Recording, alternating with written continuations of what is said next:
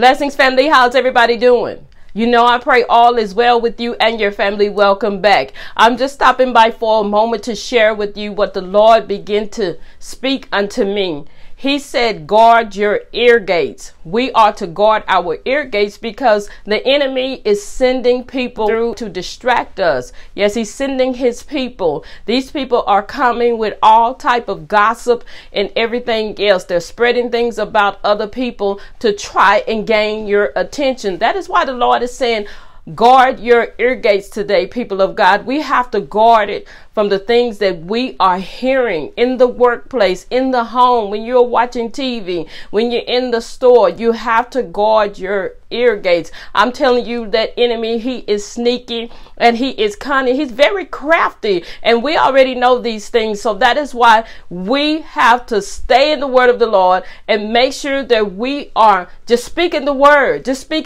because when I hear people talk negative, most of the time I walk away and I start just quoting scriptures and everything else. Lord, I know what you said. So we have to guard our ear gates, people of God, because the enemy is trying to contaminate us. He wants to come through and poison us. That is his job, people of God. He's trying to throw us off track.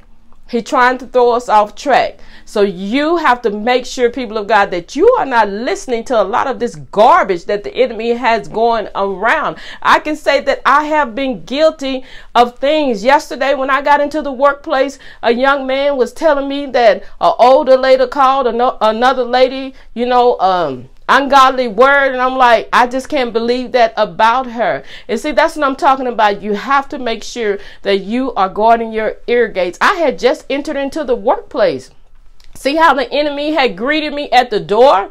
So we have to be careful in this hour, people of God, because the enemy is trying to throw all type of stumbling blocks in our way. And we already know when people come with all of that garbage, it just messes us up. So we have to be careful. We have to leave that garbage where it is. A lot of you all need to take the garbage out. That's what I did. I started taking it out. I don't want to hear what people are saying. If it's not edifying nobody, if we are not talking about the kingdom of God, I don't want to talk about it.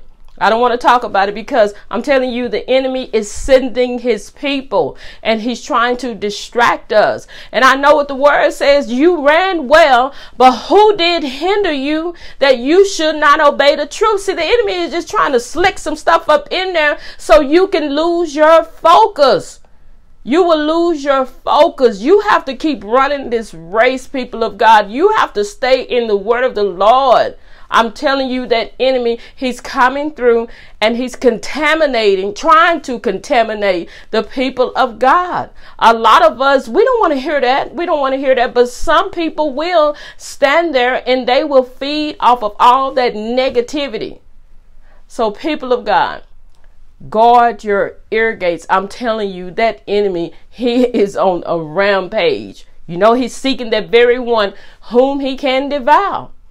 So we have to make sure that we are just listening to the word, just trying to get that word in us. But that is what we need. That word is what keeps us. Because when we let loose of that word, we lose sight of a whole lot of things.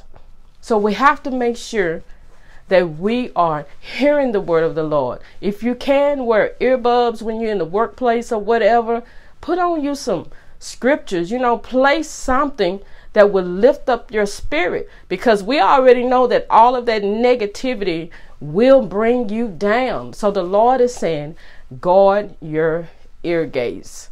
I know my time is up right now. I got to get out of here. I just stopped by for a moment to share that with you all, to guard your ear gates. Amen. Amen. Know that I love you with the love of Christ, and I will be back at that appointed time. And until then, you all stay blessed. Enjoy your day. Bye-bye.